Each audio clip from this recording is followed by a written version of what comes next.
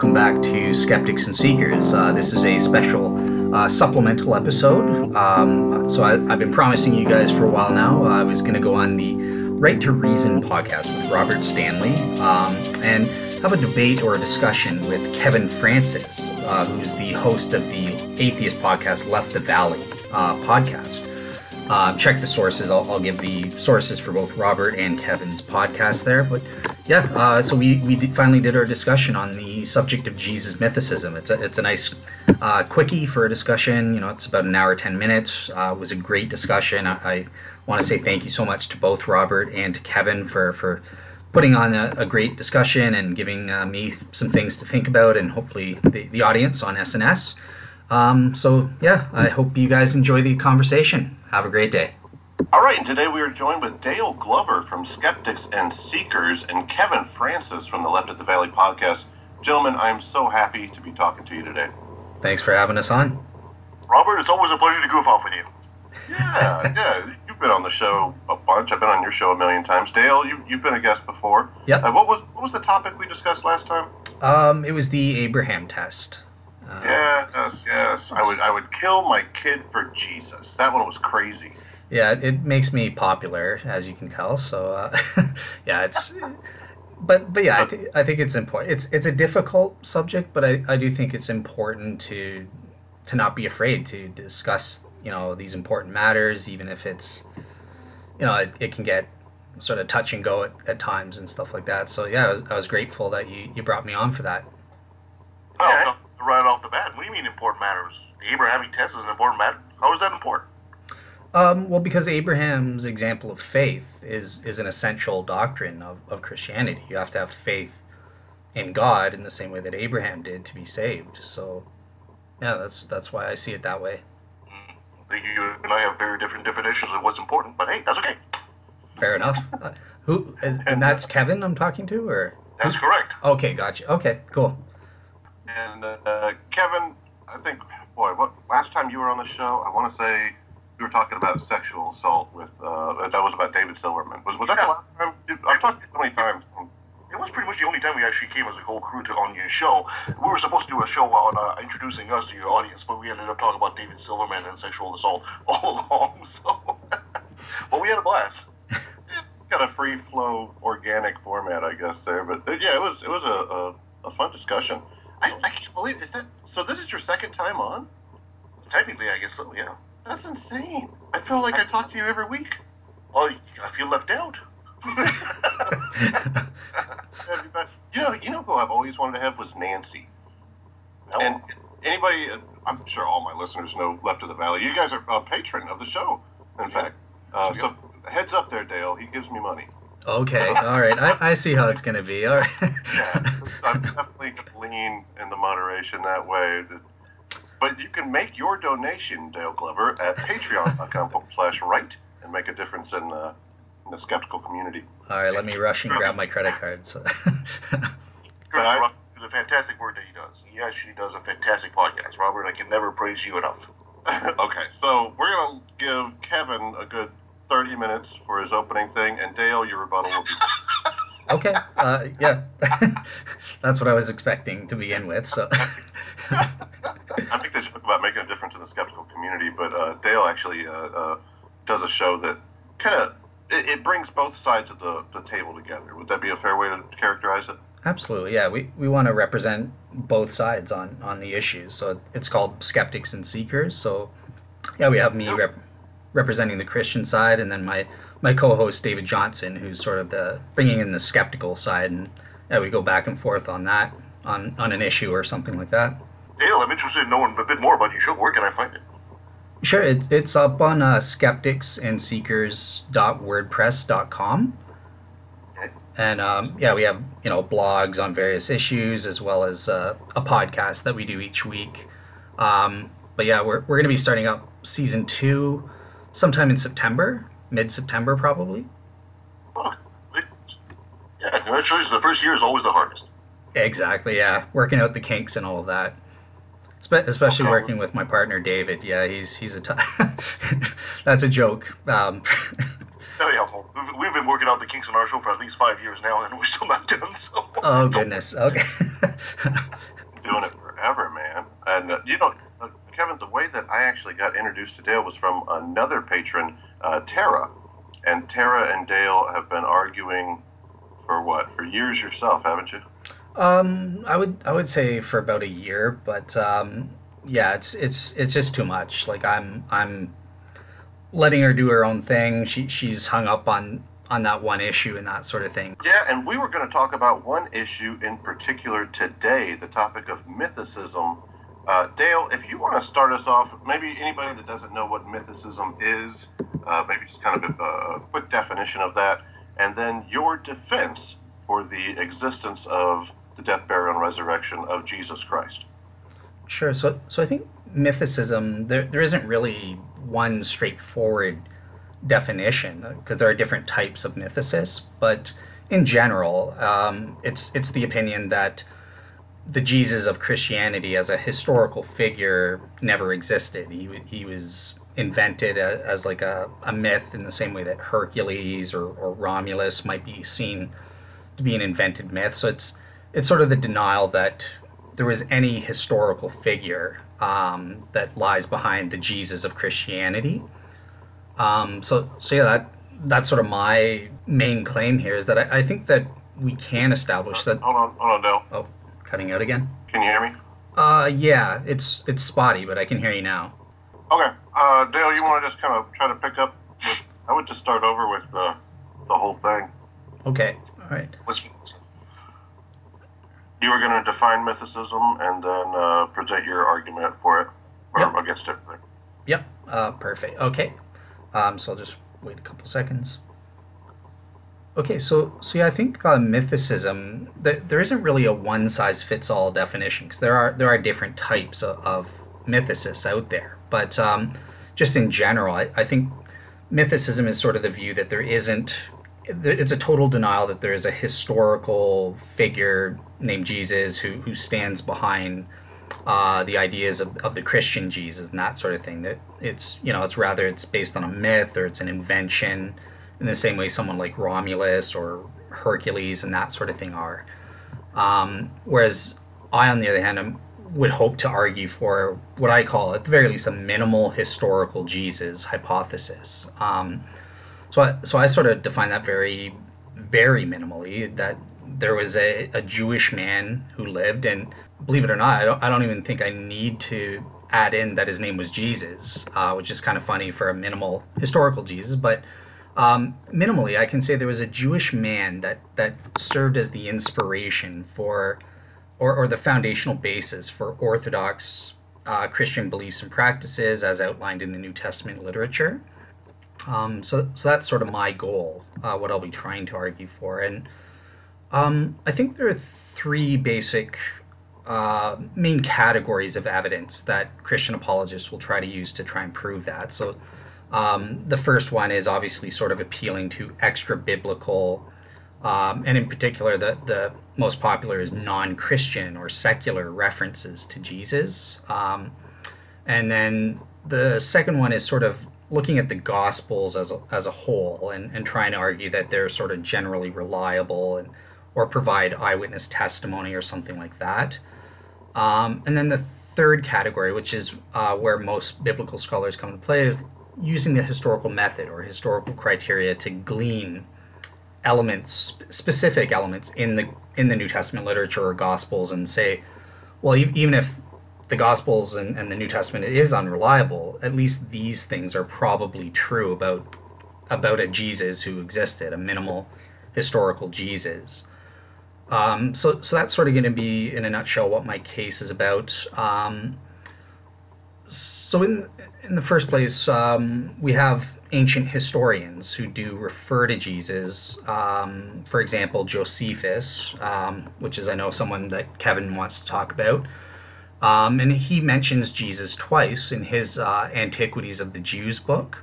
And basically he references certain things about Jesus, about his death at the hands of Pontius Pilate.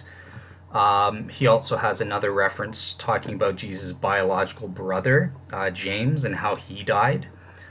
We also have Cornelius Tacitus, who is a Roman historian, and he makes a reference to Christus as the founder of the Christian Church, and sort of talking about why the Christians were persecuted in the time of Nero and that sort of thing. So we have that category of evidence. I'm going to skip the Gospels being reliable, but the third category I think is one of the strongest avenues for proving a minimal historical Jesus.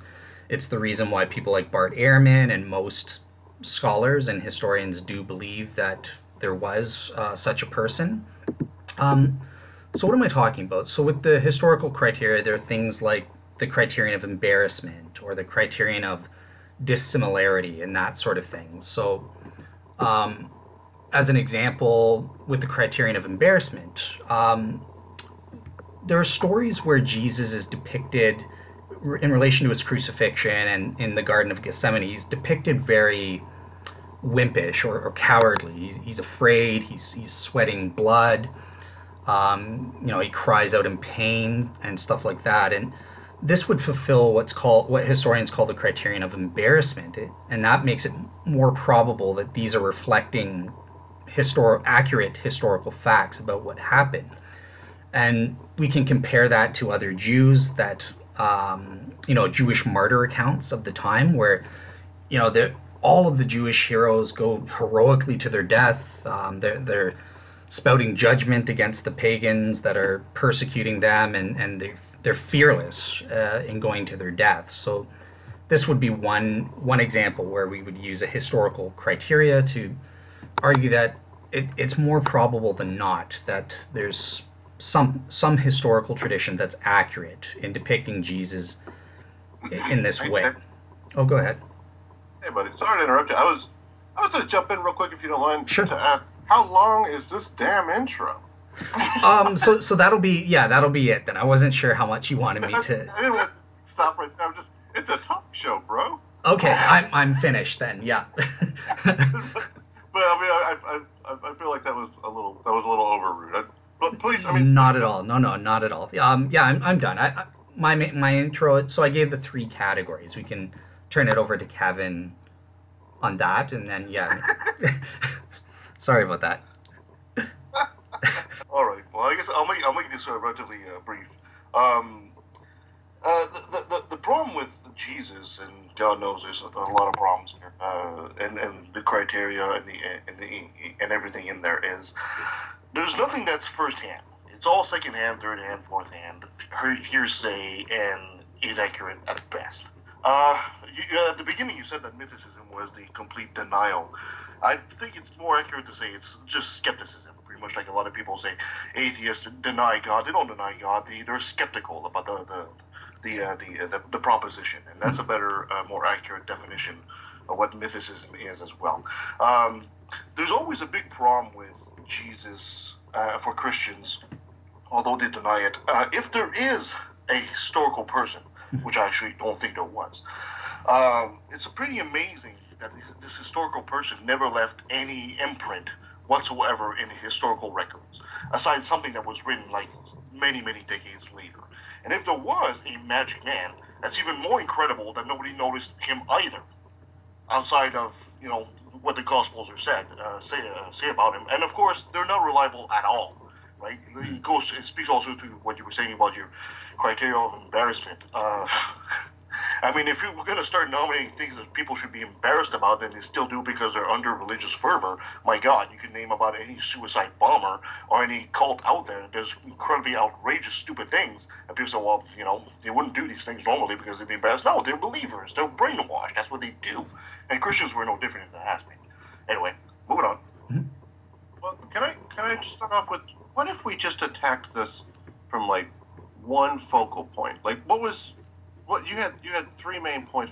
Which one would you say was your strongest one, Dale?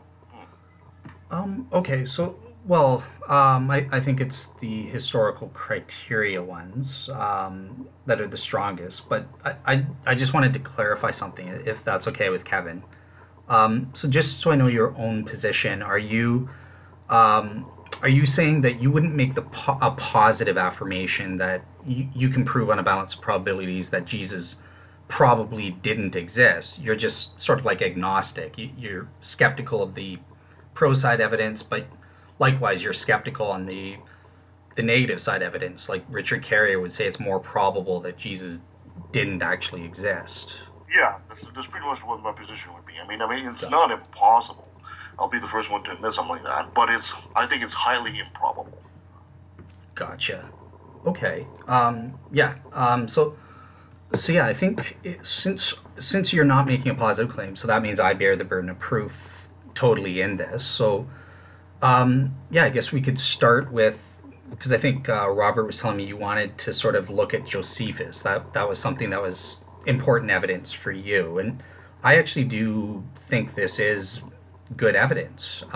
Both quotes, the testimonium in Book 18 that talks about Jesus, specifically his death. It gives us a lot of details about what he was known as. So yeah, I think the testimonium and also the later James passage make it more probable than not that a historical Jesus existed. We could start there, maybe, if you want to give your take on that. Well, the problem I have with the historical Jesus is, if we're going to put everything into context here, okay, Palestine at that time was in the grip of a fervor of being under the Roman Empire. The Jews were always looking for a liberator, and the end of the world cult fever was quite common. There are plenty of examples of messianic Jews coming and claiming to be the Messiah, because people were waiting for that. They were waiting for a liberator to liberate them from the Roman Empire. And, Jesus is not the only one. There are plenty of other failed, quote, messiahs that have come and gone before and after Jesus. But what's amazing about Jesus is, of all the people that have come and gone that claim to be a messiah at that time, at that period in time, he is the only one who left absolutely nothing of any kind of footprint throughout history, but only from hearsay from people several decades after. He didn't leave like a carpenter tools or anything, a table he made. He didn't leave, writing of his own, not even like writing of close eyewitnesses at the time, which is amazing that if you are a follower of Jesus at that time, and you actually think that this is a God, and he's coming, and his kingdom is coming, you would think that even the raunchiest peasant would take great care to note everything down. They would take his sandals and worship the sandals because they're relics. They would keep everything for him, but there is absolutely nothing at all. But there are Messianic Jews out there that have done pretty much nothing but try to start a little cult and get themselves killed, that somehow left a footprint in history. But Jesus, the most charismatic figure of all throughout history, did not. That is a huge problem for Christians and people that believe that Jesus actually existed. Yeah, I think that objection sort of, you're taking advantage of like my Christian presuppositions or something. Like you're taking advantage of the fact Jesus is God in the flesh, and therefore everything he did was amazing, and he was the most charismatic person in history. I don't know, even as a Christian, I don't know if I would say that necessarily, but you would, believers would say that, right? Well, yeah. Well, I am, as a believer. Yeah, I guess I don't know about his charisma. Suppose disciples would say that, right? His disciples would say, "Of course, Jesus is God, all right? We already know this." Yeah, but like I'm kind of curious that nobody got a memento from him or anything.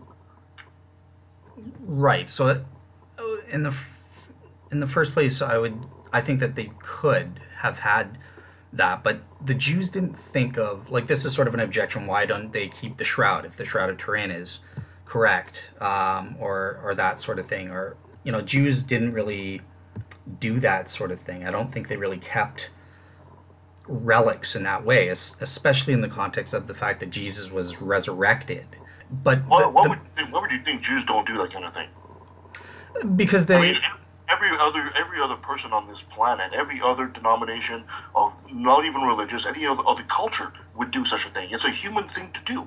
I mean, Elvis walks into the building, people are pulling on his scarf. I mean, if Jesus was as great a superstar as he was, what makes you think that somehow the Jews, no, we don't do that thing here? Why is that?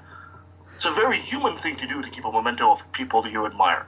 And somehow the Jews, culturally, they just don't do that. They're like the only people on the planet that don't do that. Well, it was taboo for them to keep anything associated with death. But if you're talking about like, oh, why didn't they keep? Oh, here's I don't know, here's the stone when Jesus healed this guy or something. I'll keep this as a memento. I guess.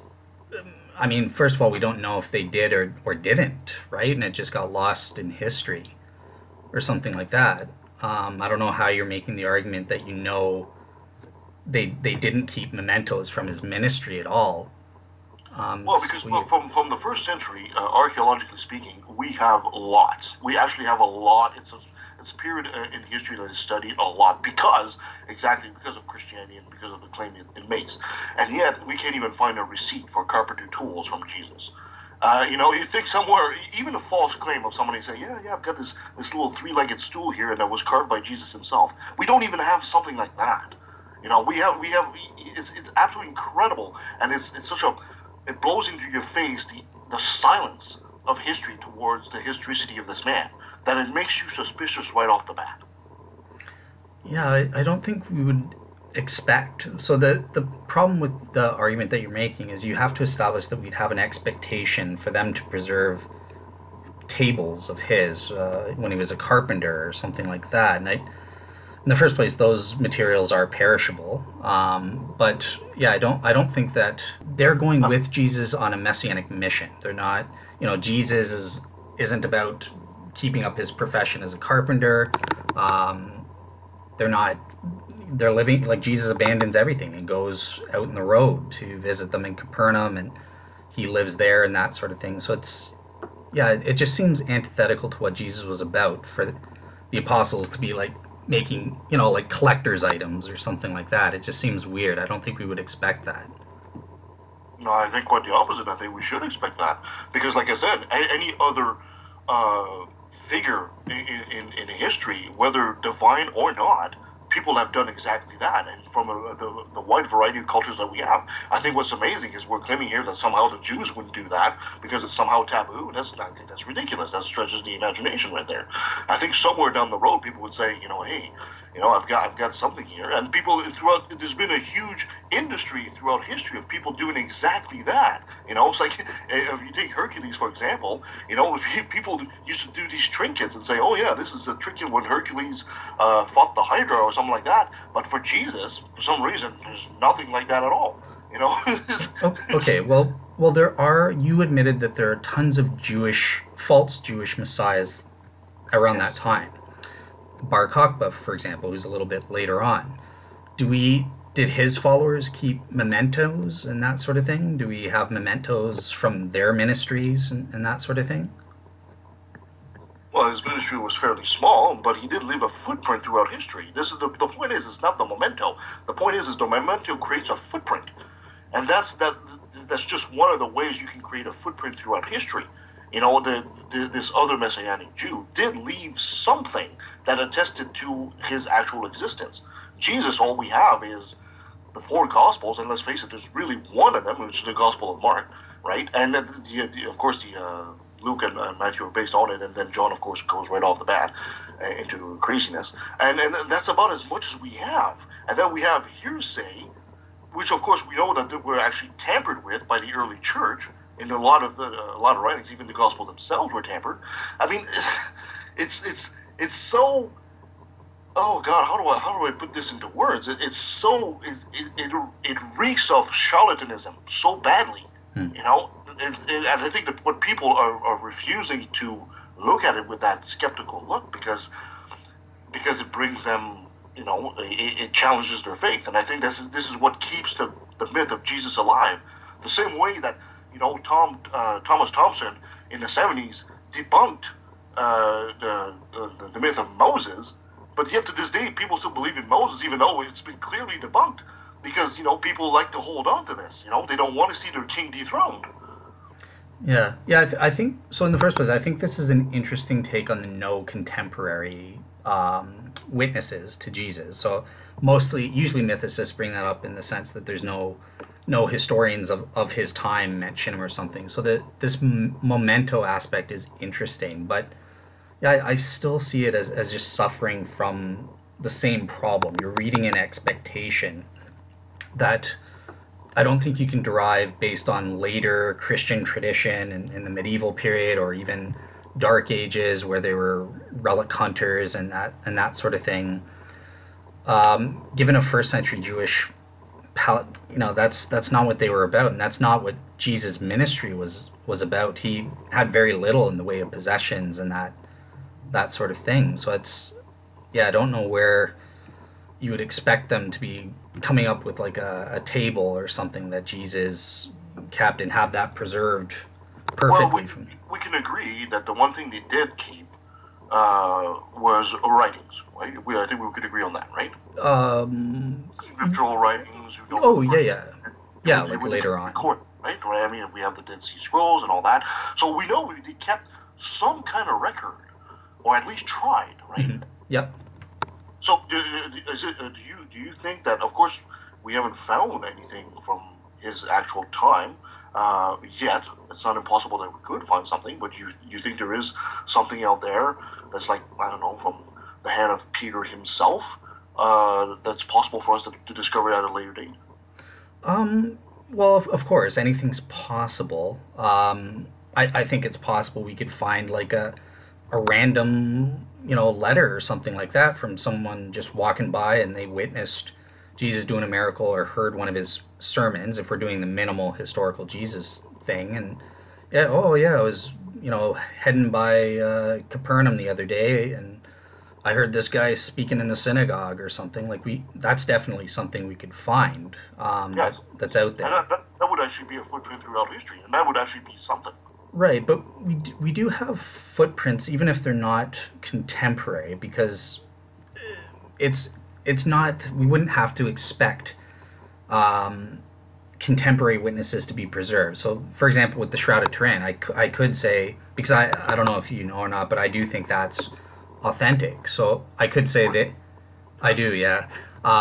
So I could say that they did preserve that, but look at the way they treated that. The Jews specifically didn't mention it. It was something that they got rid of, and if you believe the Edessan theory and that sort of thing, Jesus had risen from the dead. They had Jesus dwelling in their hearts. They didn't need physical mementos of, I need to remember the time Jesus healed the blind man, and let me keep this little rock that I was sitting on, or that was beside me when he did that. This is why I just don't think it's a reasonable expectation to. No, but you would agree that if these people were followers of what they thought was a divine king that was coming to save their soul, they would at least take the chance, or I should say the initiative, of recording everything he did. I think you would agree that at least to pass the prosperity to other people, or at least spread the message correctly. I think you would agree with that, right? Yeah, the only problem is it's not entirely clear that they would have had this crystal understanding. Certainly, I don't think during his ministry the apostles or disciples at that time thought he was divine. I think that came later after the resurrection, and they started putting things together. Jesus' ministry wasn't clear. I mean, they were confused about his mission all the time. So, yeah, I don't think they would have treated it the way you did, you're thinking, but it's also possible that they did take the occasional notes, or someone took notes of some of his speeches and that sort of thing, and it circulated. Certainly that's what a lot of Bible scholars think Mark was doing with Peter's notes, Peter's speeches and sermons. So, yeah, of course, it's possible. Maybe they did, but nothing we have survived unless it's through the oral tradition, or maybe those notes got incorporated in some way into a gospel. Mm. And the oral tradition is another good point you bring. There seems to be no actual agreement as to what Jesus actually looked like, or how he was physically. And that I find very interesting as well, especially if he's supposed to be such an important figure. You take, for example, Hercules. There's an old tradition that Hercules wore a certain size shoe, and they do that because they knew that one of the the rumor was, or I should say the legend was, that one of the first Olympic stadiums was a certain number of times the size of his foot.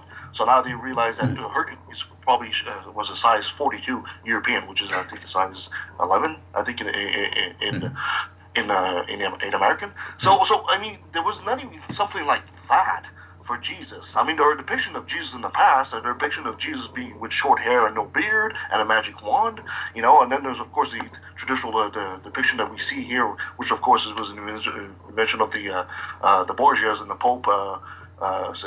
His son Cesare Borgia, apparently, and you know, it's interesting that, you know, for such an important figure to his followers, like I said, it's against incredibly silent about anything about him, anything at all.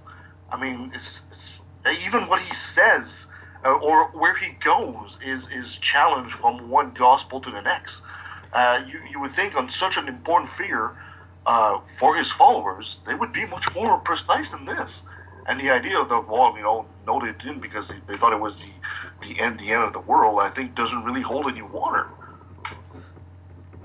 Okay, so in terms of what he looked like, so again, you're confusing sort of Gentile and Jewish standards. So we know for a fact that Jews didn't really get into talking about appearances or physical appearances that much, especially when it relates to the divine, right? That's idolatry to them and that sort of thing. So I don't think we would have an expectation for them to be saying I don't understand why you would say that this is against Jewish tradition. I really don't think it's against Jewish tradition for a Jew to say, well, yeah, Jesus was about 6'2". I really don't think it's against Jewish tradition to say something like that. It's anecdotal information, but it's something that shows that, you know, there was something there. Instead of saying, oh, there's this vague notion that somehow Jews don't do like the rest of the planet and can't do a simple descriptive of what they saw, because somehow it's taboo because of some kind of unknown Jewish tradition. I don't understand that. Okay, well, can you name a Jew? The Apostle Paul, do you believe he was real? I don't have any reason to think he wasn't. Okay, you worded that carefully. When do you think we do have a physical description of him, but it's much later. Why didn't he was an important figure, right? He was an important Jew. Even going around to Gentiles, why didn't they describe him early on? I mean, he was an apostle. He wasn't that important at the time he was alive. He was trying to convert people to what he was doing, but I mean, he wasn't an important figure. I mean, you're comparing Paul, which is like a man, to supposedly the Son of God. I think there's a level here in what's important and what's not, right? Yeah, but the Son of God thing. So the reason I was being hesitant is because I thought you were trying to say during his ministry we would expect people to write notes describing him or something. But once they realize he's the Son of God in the flesh, there's a divine aspect to it where that would be idolatry. They wouldn't describe the appearance and that sort of thing.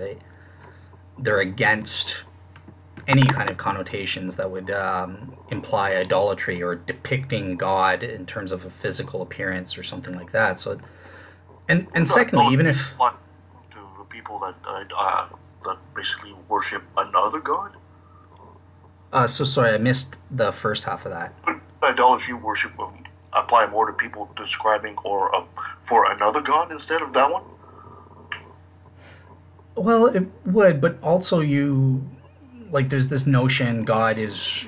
We can't even represent God. Like the Jews couldn't make a statue of Yahweh and worship that. That was idolatry, because the whole notion is God is supreme. He is sovereign over creation. He made everything. Everything in creation. Nothing in creation could represent him. This was one of the key differences that distinguished Jews from the Gentiles at the time in the first century. It's one of the reasons why Gentiles were so intrigued by the Jewish faith and sort of leaped in droves to become Christians and that sort of thing. It's one of the things that really marked them out. But it's also very convenient, isn't it?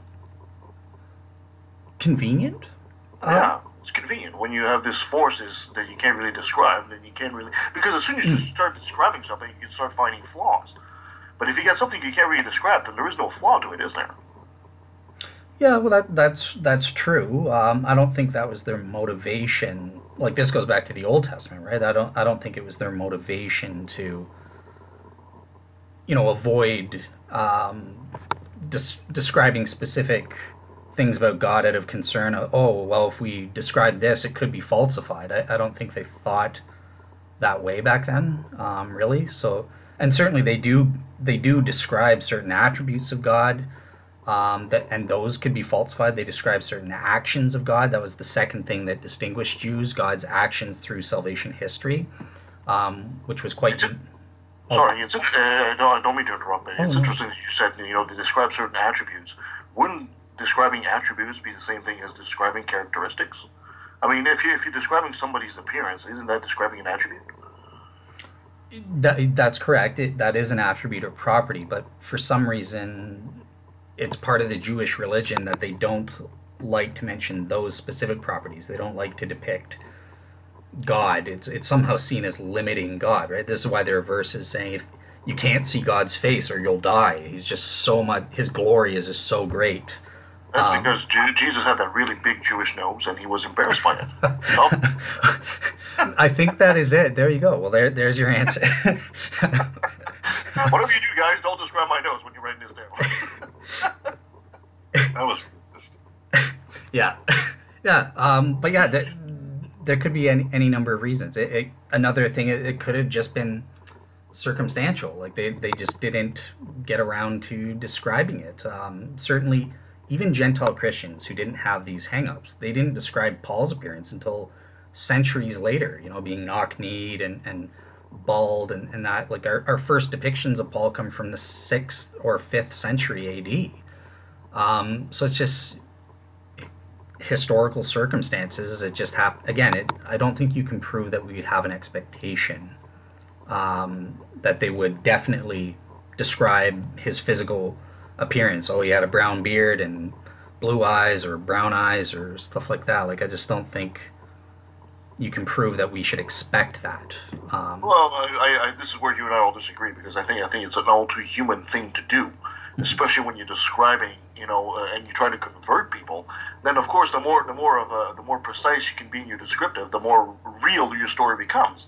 If you come up with a vague notion, all of a sudden people find flaw. They can't really find flaw with it. So therefore, it's a safe thing to do, right?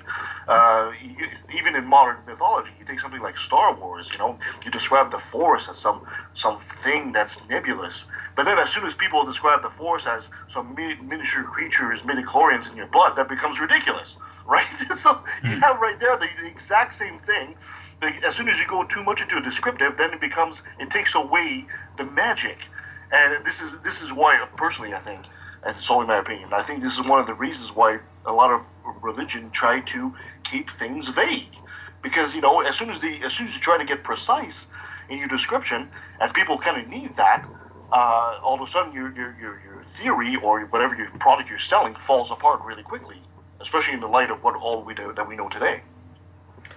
But comparing other ancient historians, just talking about historical personages, many times they recount the details, what's important to them, what they did, and their significance. If you're talking about Roman historians, they'll talk about historical personages and their significance to Rome, and Roman history and that sort of thing. But they don't always describe in detail the physical appearance of everyone and stuff like that, even though they're extremely important, even seen as God. I think there are even some accounts of gods where they don't physically describe, but I'll need to look up the specifics on that. But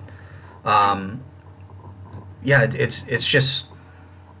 A quick question for you, Dale. Sure. Do you think, when Jesus was, by the story there, brought to the Pharisees for the quote-unquote trial, do you really think that the head of the Pharisees in the middle of the night would have been woken up just to try some Jewish Messiah again? Do you really think that would have happened? So it's not usual practice. So I get the background knowledge would be that that's not the way things normally done. It shouldn't have been done that way. But again, we have to say, if I'm in a defensive position there were exceptions to the rule. It's the same as Yeah, saying, but it would have been an exception if the character that they're trying is of incredible importance, right?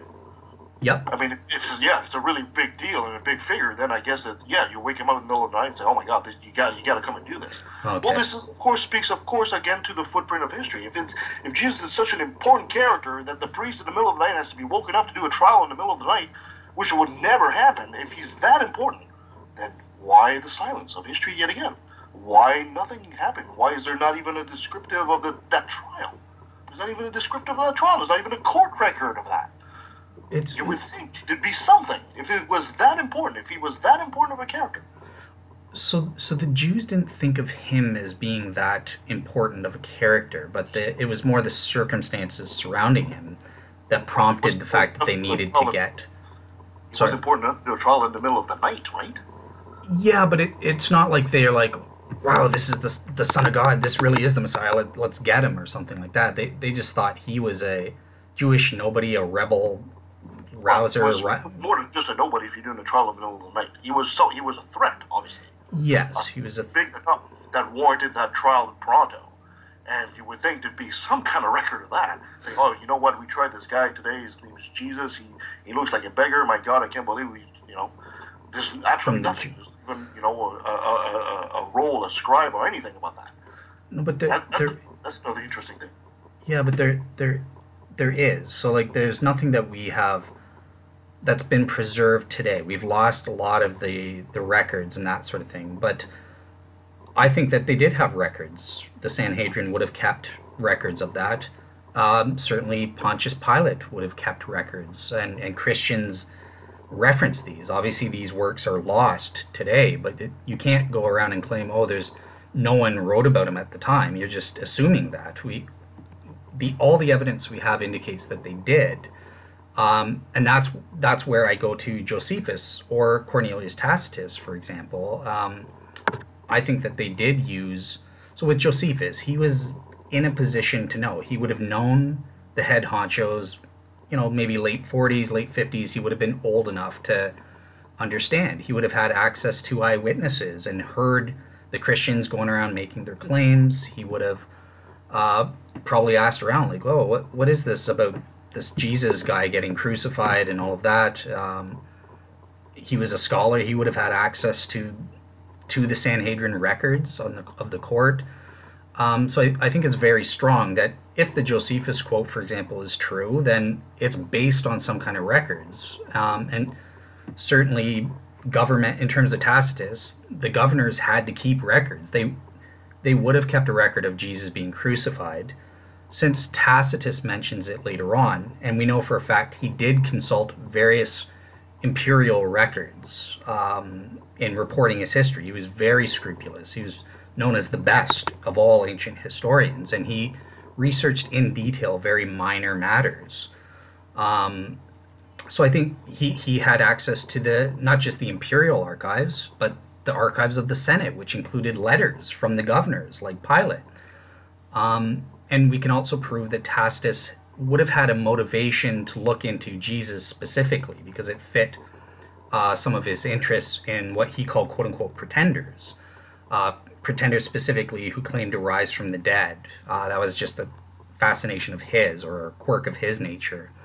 And there was also evidence that the Emperor Domitian, his niece and her husband, had converted to Christianity in the 90s. So this would have prompted Tacitus to again take an interest if the imperial household is getting mixed up in this thing. So yeah, like, just because these sources aren't contemporary, I think we can establish that there is a chain, a link between the eyewitnesses and these people later reporting on it.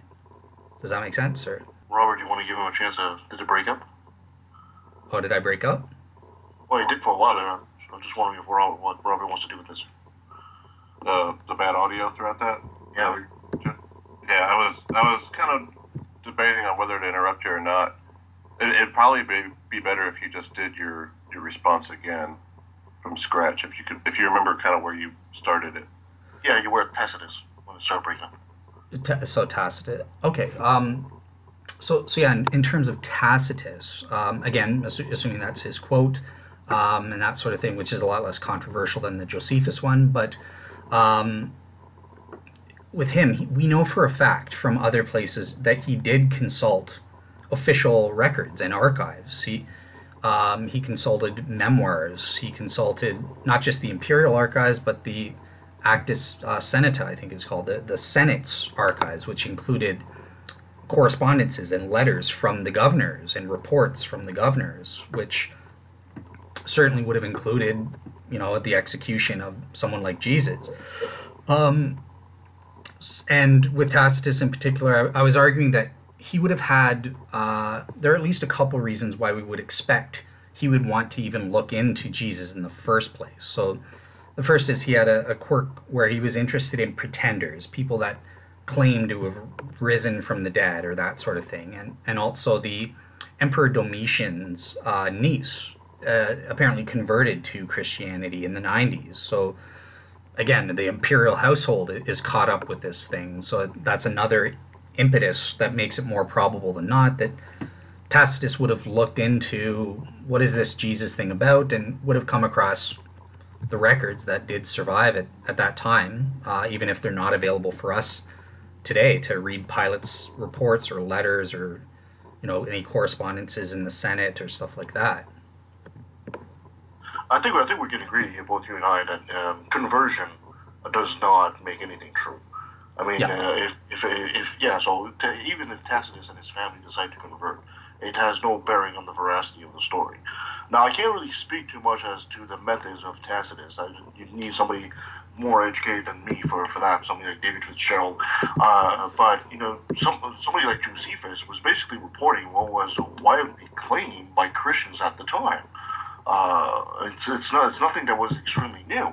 If Josephus had been writing on, I don't know, Romulus, he would have been written the same kind of story, and Romulus, there were statues built in his honor, and there were apparently battles that were fought by him, and blah, blah, blah, and he founded Rome. They even marked the calendar after him, but that doesn't make the guy any more historically true than any other figure like Hercules or Jesus, for that matter.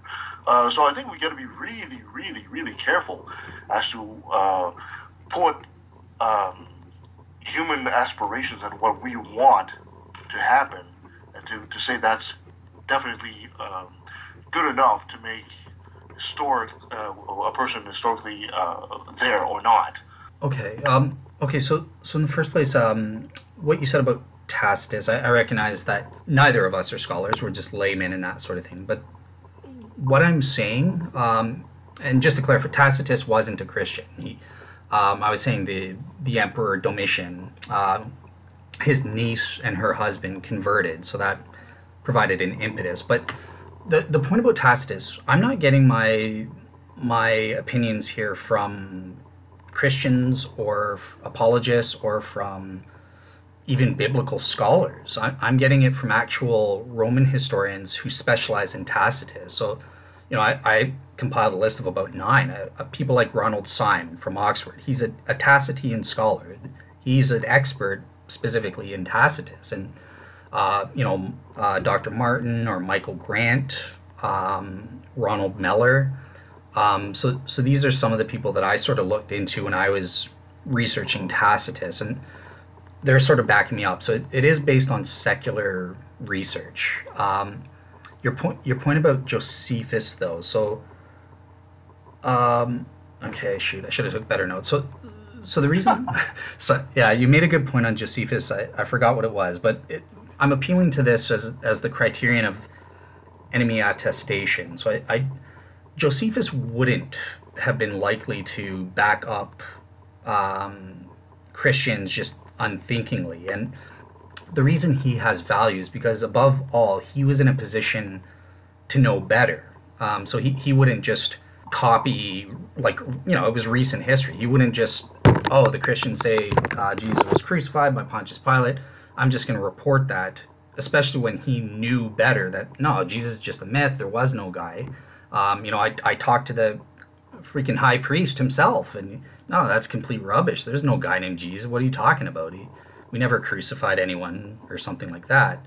So this is why it indicates, because he was in a position to know better, including eyewitnesses who would have been on the court that crucified Jesus, and then he is telling us this happened as historical fact. That's where it gets its strength from. That it's this criterion of enemy attestation. If it wasn't true, then Josephus wouldn't have reported it as though it was historical fact. Now, obviously, ancient historians are kind of iffy when they report ancient events like Romulus or Hercules, stuff like that. They tend to be a lot looser in the genre of ancient historiography. But they tend to be a lot more solid when it comes to, and this is a generalization, but when it comes to recent events, and this would have been a recent event where Josephus would have been in a position to have access to eyewitnesses and records. He would have been in a position to know better, and he wouldn't have just bent over for the Christians to say, let me just give this to the Christians. Okay, Jesus was crucified. So that's... Hold on. Josephus never talked to any eyewitnesses. There was nothing that shows that he talked about two eyewitnesses about Jesus' existence. Quite the contrary, he says the one they call Christos, I believe, is one of his lines. But referring to what Christians, who were the one they call Christ. He's basically reporting hearsay. You see, I don't think Josephus went in there and did some research like you're claiming here, and actually spoke to some of the supposed witnesses of Jesus' life. So do you mean Tacitus with that one, or? No, Josephus. Okay, so I'm not sure. Maybe you just said it wrong, because he uses Jesus. He doesn't call him Christus. That's Tacitus. But there are two passages. So what I was saying with Josephus being he was privy to the eyewitnesses. He was alive when the people that would have been on the court, or the Sanhedrin, who actually crucified Jesus, he would have had access to them. About a decade or so after. He was born in around 37 AD, so that's about 7 years after Jesus died. So sometime in the 50s, he would have been old enough to understand. We know that he was involved. He was in a priestly family and started getting involved in his profession at the age of 18 or very early on. So that's what I was saying there. If you're not... Your point seemed more towards Tacitus, but if you're going about Josephus, what do you get what I'm trying to say? Like he would have had access. And here's the other thing with Josephus. Remember, it's not just that one passage, the Testimonium Flavianum. There's also the one that I think is stronger evidence. It's a much shorter one in Book 20, where he says, and then there was James, who had his brother Jesus called the Christ. And talks about how James was killed. Josephus would have been an eyewitness for that. He was around in the 60s AD when James was martyred. So, yeah. There's a dispute whether or not, when the passage says James, the brother of Christ, if James was actually a blood brother of Christ, or if the brother of Christ referred to a person that was part of the quote-unquote cult. You were a follower of Jesus, you were a brother of Christ. There is some dispute about that, because I think it's interesting that going back to the fervor here of how you'd have the brother of Christ there, and yet people don't, he'd be like a prince, essentially, right? If Jesus is the Son of God, then his brother is pretty much like a prince. But no, yet again, he's an unknown character as well, until Josephus mentions him. So anyway, there's some dispute about that. God knows if we'll ever find out the answer to that. Yeah. If I can jump real quick. Sure. We're coming up right on our hour mark, and I was thinking that if you had any further points about this particular facet of the conversation, it would be awesome if we could kind of wrap those up and then get to both of your closing arguments. I think that Dale got to start, so it'd probably be fairest if Kevin got to finish. For sure. Yeah, cool. Yeah. Okay, well, there is one last thing. So another argument I made was about the criterion of embarrassment, and you at the beginning of the show mentioned something about Muslims also do embarrassing things. Well, not just Muslims, pretty much. All religious adherents. Do embarrassing things. Yeah, but the point, I'm not sure how that's relevant. Like, What do you mean? Like the fact that modern religious adherents will do things that may seem embarrassing. Again, it would have to be embarrassing to them, but that would indicate they truly believe this is the case, right? They're reporting accurate. And there's a difference in that the apostles were, again, like Josephus, in a position to know. They were eyewitnesses, presumably, to this. And since the report... Go ahead. But what I'm saying essentially is, yeah, I have no doubt that the disciples truly believed in what we're claiming. I don't think there's any problem with that. Okay. But that is no bear on the truth at all. Just because you truly believe that Elvis is still alive doesn't mean nothing. Just because you truly believe that Allah is watching you doesn't mean anything either. Truly believe, or to the point of being embarrassed, still doesn't mean anything at all on the historical front anyway. So I think it's just a very weak argument.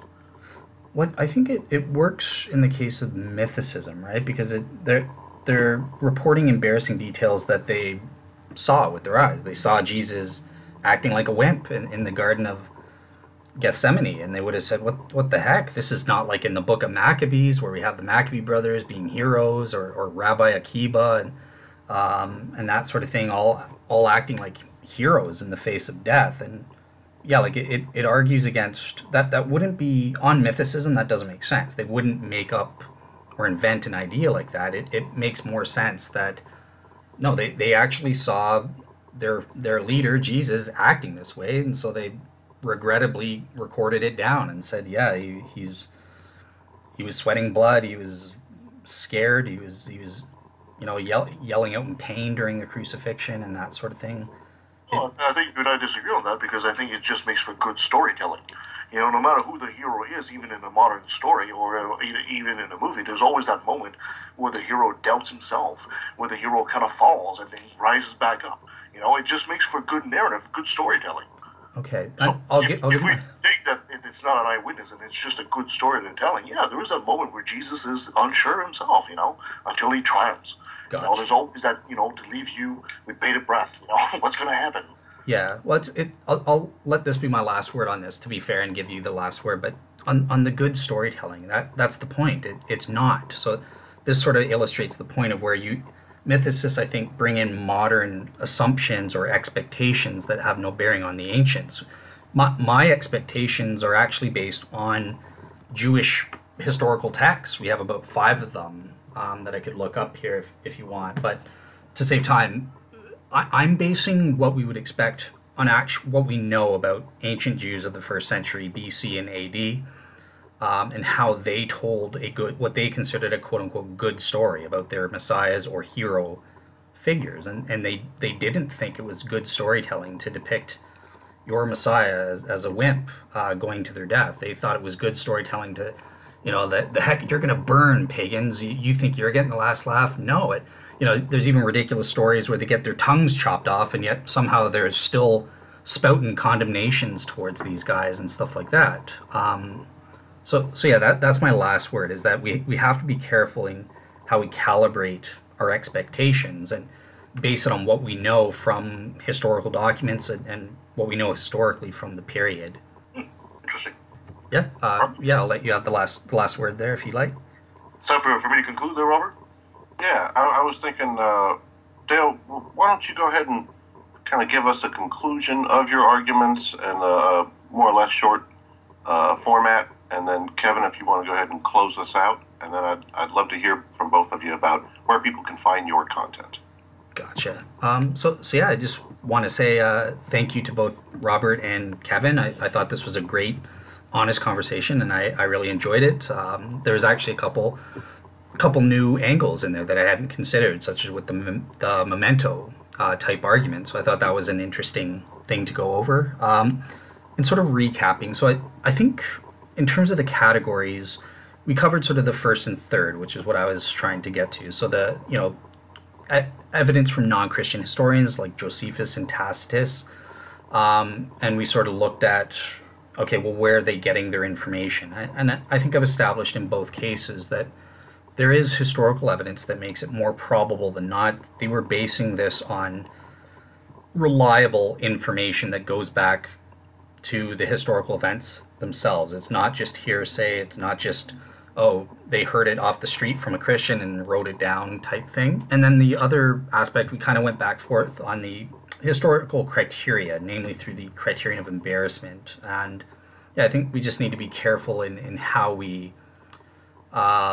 adjudicate the evidence. And this goes both ways, because I think Christians are sometimes guilty of using the criterion of embarrassment sloppily, and they read in their expectations. Oh, well, this of course would be embarrassing, but it's not necessarily embarrassing. So, mythicists like Richard Carey have written their book Proving History, dealing with raising some important cautions on this sort of thing. So, yeah, I think you need to be careful in how you use it, but when it's used properly, such as the way I have, calibrating our expectations and our knowledge of what would actually be embarrassing to an ancient Jew of the first century using historical evidence from the texts themselves, then it can be a useful thing in proving a minimal historical Jesus existed.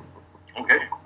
Well, thank you so much, Dale. That was a great talk, by the way. I really respect your angles and your research you did there. I think it proves that you're quite the scholar, good sir. Oh, thank you.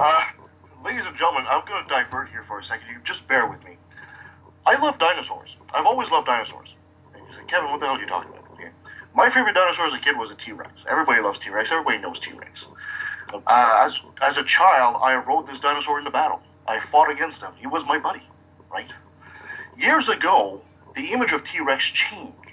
Experts came along and said T-Rex was maybe not the lion of his era. Maybe he was a scavenger. That hurt me. I didn't want to see my buddy dethroned. I don't want to see T-Rex be just a big turkey vulture. I want him to be the lion that he was in my childhood dreams. This is how Christians feels about Jesus. They don't want to see Jesus dethroned. They believe in him. They need him. And they will fight tooth and nail to keep him. We know more about Romulus, about Hercules, about Buddha, about all these fictional characters throughout history, but we can't seem to find anything about Jesus for some reason. Why is that? That's a big mystery that we need to solve. And the quickest answer to that is, well, maybe Jesus is also a mythical character. At a time where people needed to believe into something. Maybe he was a composite. We don't know. But to point out, to say, yeah, of course he was a historical character, I think is rush. Just because there is a New York doesn't mean that within it lives a Spider-Man. And just because Nazareth exists doesn't mean that Jesus was there amongst them too. And I think we need to bear that in mind. Thank you so much to both of you. Dale, tell us how we can find your content, and Kevin, if you want to follow that up thereafter. Yep. So my blogs and podcasts are on skepticsandseekers.wordpress.com. You can leave a comment or feedback on the website, or you can email us at skepticsandseekers@gmail.com. Okay, and you can find us on our wacky adventures at leftofA.com. You can find us on pretty much any podcast distributor out there. You can find us at leftofA.com, on Facebook, on Twitter at LATV Podcast. You can send us an email at leftadvalley@outlook.com, or you can just bother Robert and he'll just send you my way. Absolutely. Last question, just before we go. What would change your mind? Kevin, if you want to start, and then Dale, if you want to finish, and we'll end on that. What would change my mind if Jesus was a historical person, a person that actually existed? Yeah. A relic of some kind. His bones, something that he carved, something, a sandal, a writing from him, a writing from his mother, a writing from anything that was contemporary to his time. Just one piece. We'll say, oh, you know what? Well, maybe Jesus was a historical person. That would probably be enough. Yeah, I think. Yeah, this is harder for me actually to change my mind that Jesus didn't exist. Maybe if we had a very early source or something, and it was historians saw it as reliable. Oh, sorry. Hold on. Let's just wait for this little audio snafu to pass. It's just a connection issue. It's probably gone by now, but I just wanted to have a chance to say it again because I was having a pretty hard time understanding it. But feel free to answer. What would change your mind, please? Gotcha. Yeah, I guess maybe cause originally I was going to say that the best argument that I've seen mythicists make is sort of like an argument from silence, based on the writings of the Apostle Paul. But again, I was prepared to tackle that. Again, that sort of fails because of our expectations, by looking at second century historians' writings where they don't mention this as well. So I think any sort of argument based on silence is a failure. So it would really have to be something positive. Like we find a very early letter purporting to be from one of the apostles, and we bamboozled them. We totally made up this myth about Jesus, or like something like that. Would definitely cause me to consider that evidence and possibly change my mind if it turns out that is reliable and we have good reason to say that, yeah, this was written by Peter or Paul or something like that. The source itself, though, you would feel that the original source, from where they're making the claim that Christ existed, if they actually admitted that they had intentionally tricked others, that's more or less your point. Yeah. Like say we find a letter from Paul written in the early 40s AD, the earliest that we have, and he's talking about how him and Peter and all that, they've all tricked everyone and conspired to invent this Jesus person or something. That would definitely cause something if we could prove it was written by him. It is interesting to know that Paul actually never claimed to have met Jesus himself. I mean, Pre-death, yeah. Whenever he talks about Jesus, it's always according to Scripture. He never actually claimed to actually have met the man. Except that the spiritual version of him, but yeah, or whatever. That wasn't really the same. Which is even funny too, because he'd even wrote that whole Road to Damascus thing. He'd even read that himself. Which you would think, the greatest conversion story ever, would think he would write himself, but he didn't. That's right. Yeah, well, he doesn't tell us anything about his conversion experience again as well, right? But very interesting as well, I think. Who told us about the conversion story? I thought that was from Paul. It was actually it is the story of Paul, but it's actually written in the Acts of the Apostles. Now, if you believe, some people think they think that Luke wrote the Acts. I'm not sure at this point, but Paul himself never actually wrote about his supposed conversion, which I think is incredibly interesting. Yeah, he does write about it, but he doesn't give the narrative details. Like, I'm traveling on the road to Damascus and with my companions, and the bright light comes, Jesus appears, and bodily, not spiritually, I would say. But that comes from Acts of the Apostles. But that's not a problem, because I think we can prove historically that Luke was a companion of, or the writer of Acts, which is Luke, was a companion of the Apostle Paul and would have known about his conversion story and that sort of thing. This is where I disagree. I think that's a huge problem. Because you think if something like that happened to me, you'd be the first one shouting on the roof. And you guys don't have any idea what just happened to me? But he did, right? Dale, is there... Sorry. And this is me, really asking out of curiosity. I have no point, because I don't know your answer. Yeah. I wouldn't ask a question if I was trying to make an argument if I didn't know the answer, right?